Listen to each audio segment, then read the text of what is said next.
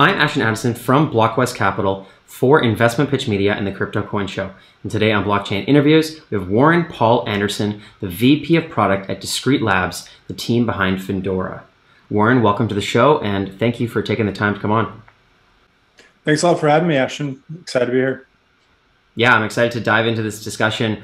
I first spoke with Findora over a year ago, and I know your team has been working on quite a lot in the a year and a half, really, since we last spoke. I would love to get the viewers up to speed by just getting an overview and a high-level solutions of what Findora is working on and what the team at Discreet Labs is focused on with Findora. Yeah, sure. So Findora is, layer one blockchain with programmable privacy.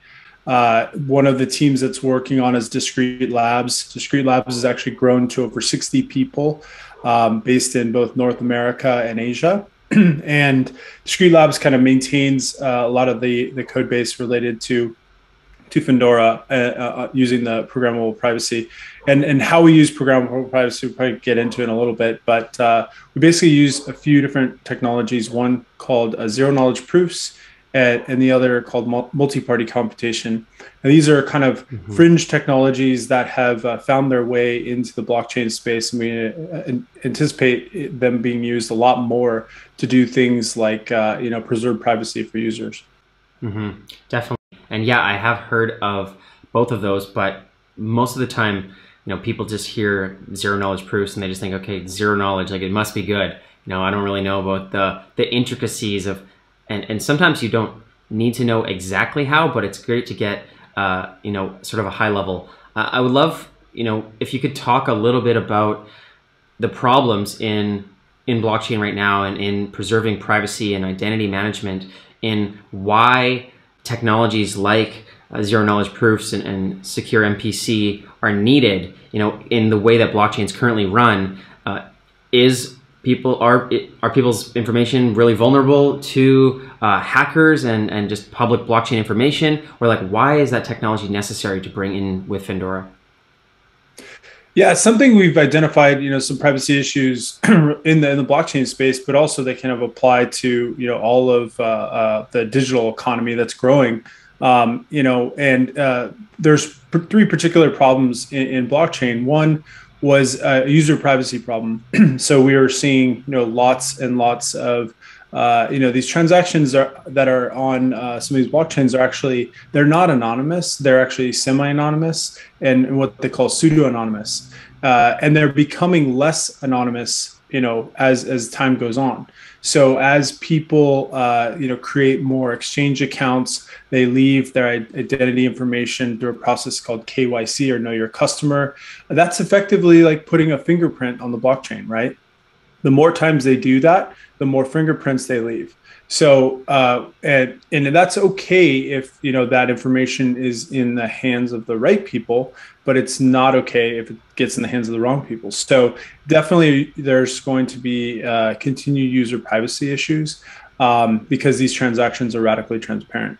Another one is actually more along the lines of a liquidity issue. So, because these transactions are so transparent, what we're seeing is a lot of the institutional capital that's, sitting on Wall Street. We're talking in the order of, trillions of dollars, that's just trading, throughout the day, is actually kind of sitting on the sidelines because they want to enter into this space, but they don't want to reveal the competitive intelligence that they protect by banking with regular traditional financial institutions.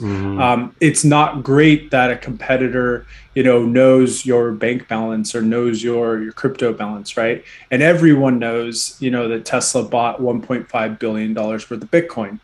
But everyone's also going to know when Tesla sells $1.5 billion worth of Bitcoin. So, with transparency comes, concerns around privacy and, actual competitive intelligence that gets revealed. So those are two really big problems that we found. And they're not going to get any better as crypto becomes more mainstream. These problems become, more ubiquitous. And so really we wanted to build something, using zero knowledge proofs that we could actually help preserve the privacy without, reducing the actual integrity of the core blockchain. Definitely. And yeah, it's funny how, retail investors, they're not so concerned about, they're more concerned about, what price did I buy Bitcoin at? And then when large institutions come in with trillions of dollars, there's so many more variables of like, who's going to know when we bought this? At what time should we buy it? Where should we move the money from? Where should we store it? And with fully decentralized public blockchains, that can all be seen. If they see the transaction of where they bought it, then you can see their balance. And if they move it, there's all these whale alert platforms and tracking for blockchain explorers. You can easily see if Tesla starts moving that money before they put out a press release. The second it happens, you can get a notification. So obviously there are some things needed for these large institutions and just for general privacy as well, to be able to, sort of protect some of that information. And you mentioned there's zero knowledge proofs. Can you talk a little bit about, what exactly does zero knowledge proofs do? And if you are a large institution that's going to make a big purchase or try to hide information, how exactly does zero knowledge proofs help with that? Yeah, sure. So zero knowledge proofs are something that were invented actually several decades ago. It's a cryptographic method that allows you to effectively share information without actually showing it. And so we call it kind of sharing without showing. And concretely what that means is, if I wanted to prove to you that I was, over the age of 21, typically in the real world, I'd have to just show you my ID and you look at my ID, but then you also see where I live. You see, all the other information that's on that ID that isn't relevant to my age, right? And with the zero knowledge proof, actually what I can do is just show you a proof that I'm actually over 21 or over, and you can compute that proof, verify that proof, and then we know that that's a legitimate statement that I'm over 21. And what's nice about that is that I actually don't have to reveal my actual age. I only have to reveal that I'm over 21. So that kind of process, applied to lots of different use cases in financial technology especially is becoming, really, really useful. So they're being used now to do a lot of scalability, on different networks by basically they're compressing a lot of the blockchain data into a very succinct form and being able to show a proof that this is valid. And then you can kind of verify the actual information from that proof. But we're also, Discreet Labs is using zero knowledge proofs, particularly for privacy. So being able to use that same kind of technology to prove that these transactions are actually happening without actually revealing them. Very cool. And I know we spoke quite a while ago, but I believe the platform is already in development. Can you talk about when Findora started, what you've been working on, and where you're at right now? Yeah, sure. So I joined the team in mid-March. We were right then we were about to launch what we're called Mainnet beta, which we did at the end of March. And the phase right now is the network is a mainnet beta, which it's a stripped down version of of an existing network. It has very simple transaction types, being able to send and receive the native token FRA both confidentially and transparently. And then also you can issue tokens similar like how you would on Ethereum, and create tokens actually both confidentially and transparently. So that's a pretty interesting kind of use case, because that would allow for something like stable coins and private stable coins to be issued on Findora, and other types of assets. So that's kind of the basis right now of what the Findora mainnet looks like. We have a couple months ago, we released proof of stake, staking on testnet. So it's running, the fully, staking with delegation, because Findora actually runs the Tendermint consensus. So we're able to inherit a lot of the robustness of the Tendermint consensus mechanism to allow for proof of stake. So on testnet, we're running staking. We expect to, push that into mainnet in the next couple of months. And then we are about to roll out actually another kind of developer network that is going to have essentially the latest kind of beta releases coming out that will be deployed on both testnet and mainnet. Wow, very cool. And it's great to hear that you can also create an ecosystem inside of Findora, create native assets that have that privacy preserving structure as well. That's really interesting, and I'm excited to see how that plays out.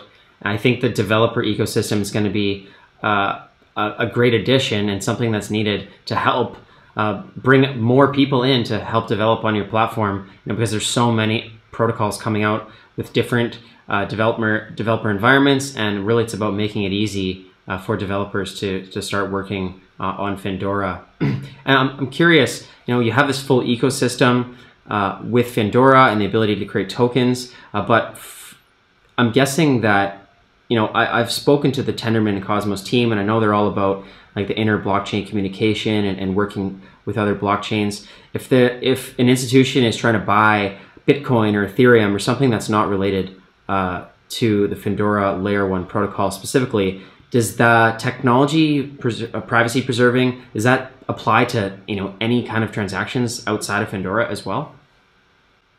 It's a really good question. So the vision is, yes, we want to apply Findora's zero knowledge proof kind of privacy preserving technology to other blockchains.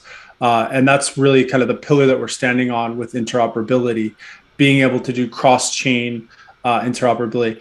But the vision is, the execution is much more difficult than the vision, right? Because a lot of these networks, the Findora blockchain is a UTXO-based blockchain, which lends itself better to preserving privacy, because it's effectively a stateless, blockchain. There's no actual state that's being stored, so you can actually, wrap that into a privacy preserving protocol.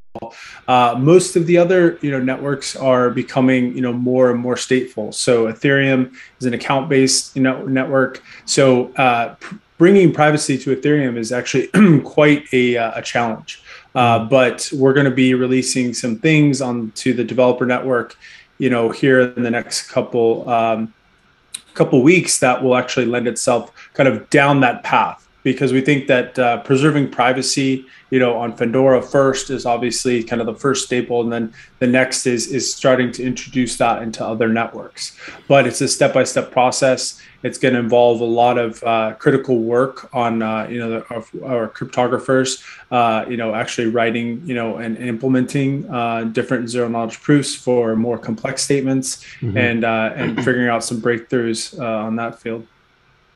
Definitely, yeah.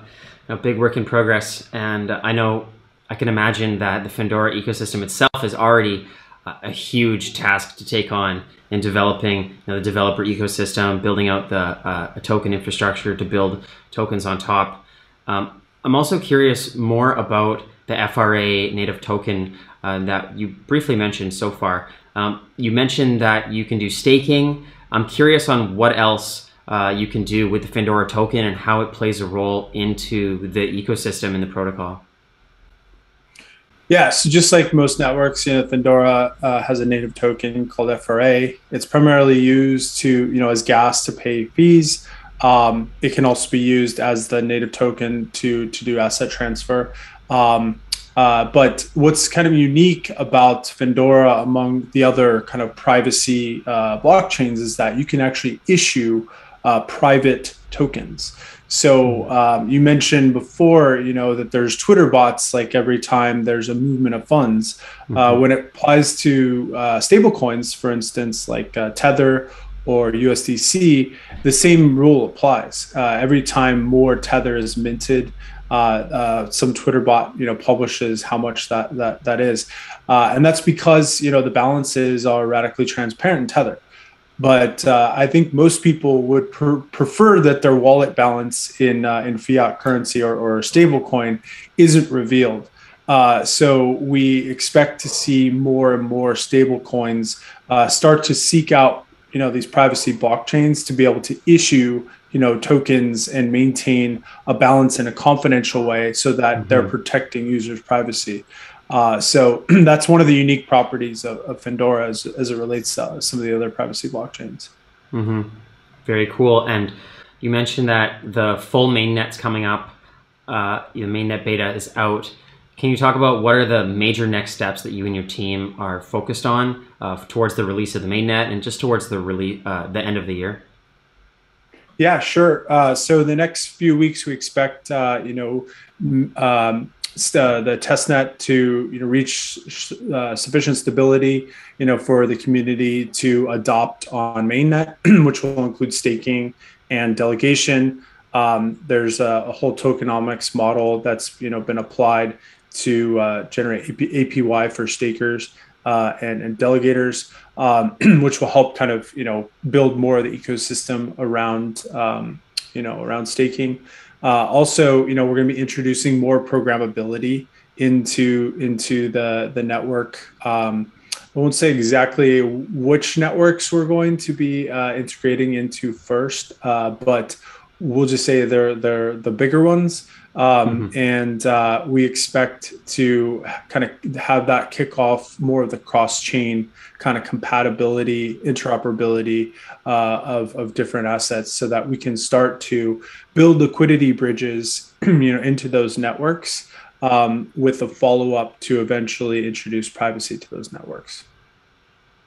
Great to hear, Warren. And for the viewers that are looking to follow along with the release of the mainnet, learn more about Findora, FRA, and get involved in the community, what's the best way for them to get involved? Probably the best access point is just findora.org.